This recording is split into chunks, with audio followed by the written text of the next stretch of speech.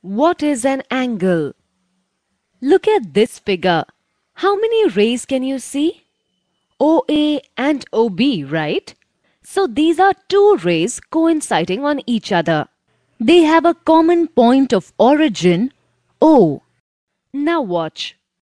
Now do you see this distance between OA and OB?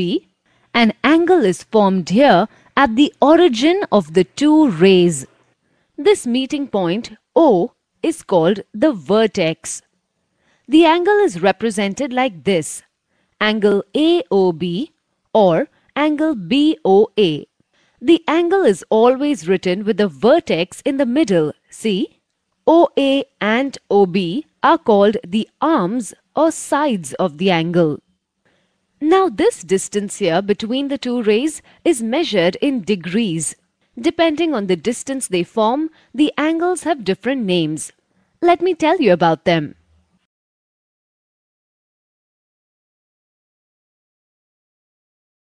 Names of angles according to their magnitude. I am going to move arm OA to see the different types of angles it forms. Now, what is the distance between OA and OB in this position? No distance, 0, right? That is, no angle is formed. So, angle AOB is a 0 angle. Now look at this position of OA. An angle is formed. Let's measure it using a protractor. Angle AOB measures 60 degrees on the protractor. An angle less than 90 degrees is called an acute angle. Here angle AOB is 60 degrees and so it is an acute angle. And so are these. Take a look.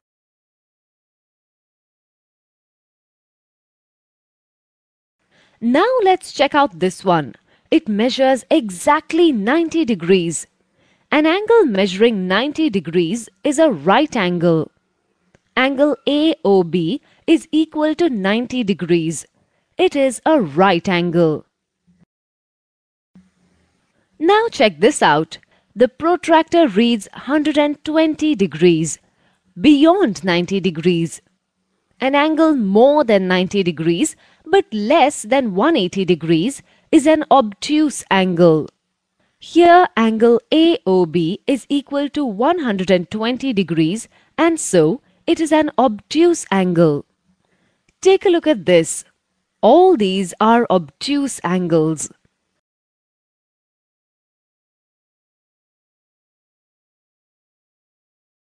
Now see this. Ray OA falls on a straight line with OB. Protractor once again. 180 degrees on the protractor.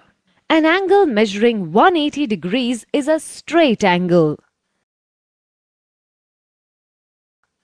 Take a look at this now. Protractor shows that the angle AOB is 270 degrees. That's more than 180 but less than 360 degrees. That's what we call a reflex angle. More than 180 but less than 360 degrees. Now watch.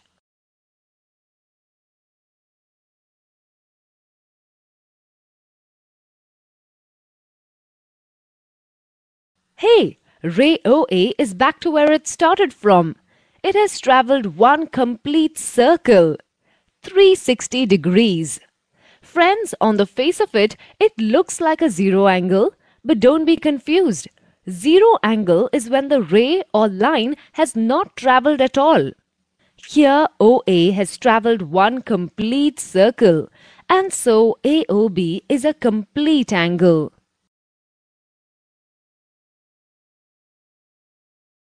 Congruent angles. You see these two rays OA and OB forming angle AOB. Now let me draw another ray OC like this. So two angles AOC and COB are formed here. I am going to measure angle AOC and COB using a protractor. Are they the same?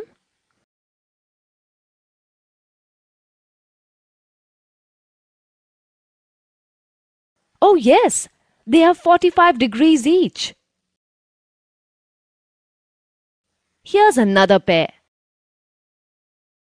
Angle XYZ and angle PQR. Let's measure them.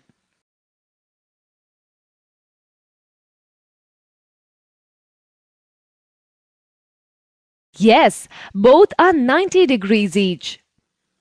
What is common in both the figures? Both the angles in each figure are equal in measure.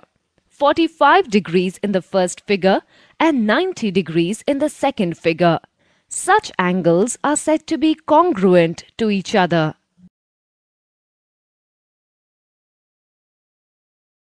Complementary and supplementary angles.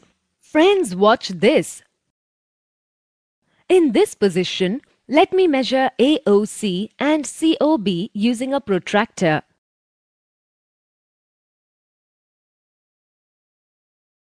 Okay, 45 degrees each, sum equal to 90 degrees.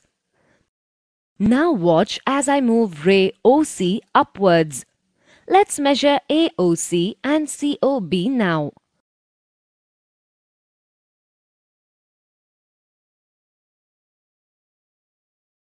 "60 degrees and 30 degrees, sum equal to 90 degrees. One more try as I move ray OC.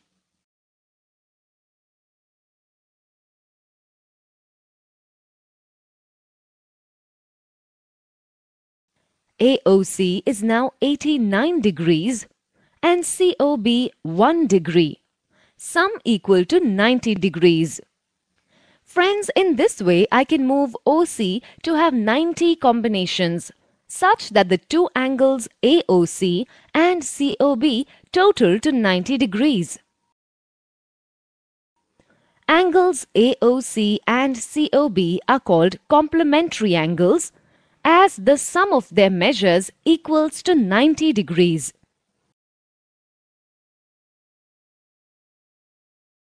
Friends, now a contrast. Watch. I am going to move ray OA. Now let's measure angle AOC. And now COB. Totals to 180 degrees.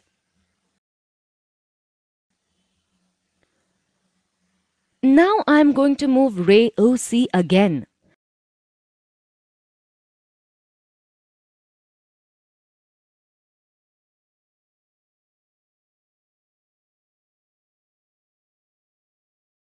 Measures of AOC and COB total to 180 degrees again.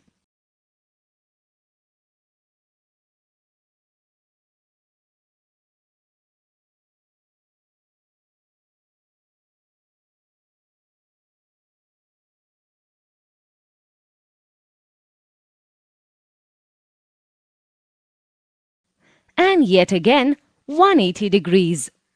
Two angles are said to be supplementary if the sum of their measure is equal to 180 degrees. Angle AOC and COB are supplementary angles. Adjacent angles. Friends, look at this figure. Angles AOC and angle COB. They lie next to each other with a common arm OC.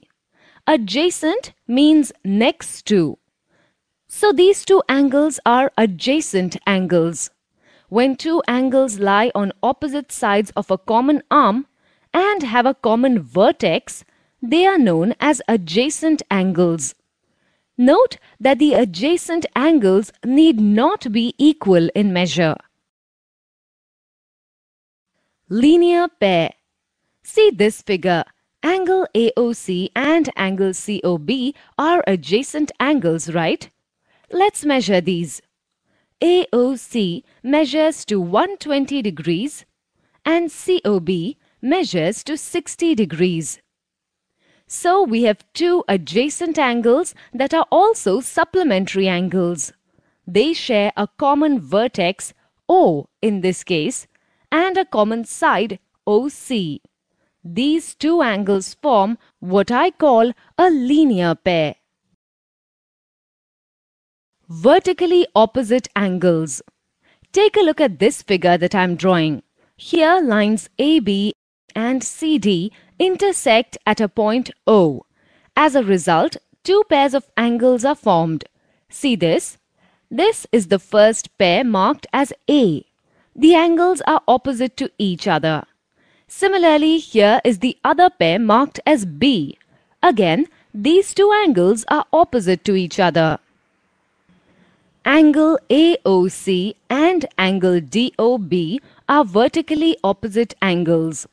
Angle AOC is equal to angle DOB. Similarly, angle AOD and angle COB are vertically opposite angles. Angle AOD is equal to angle COB. Interior and exterior of an angle. Look at this figure. Confused? The green colored area shows a part of the interior of angle COB. Rays OC and OB are infinite, is it not? So the interior of the angle is also infinite. Point L lies in the interior of the angle COB. The red colored area indicates the exterior of angle COB. The exterior of the angle is infinite. Point M lies on the exterior of the angle COB. Friends, let's take a quick recap of the names of angles as per their magnitude. Take a look.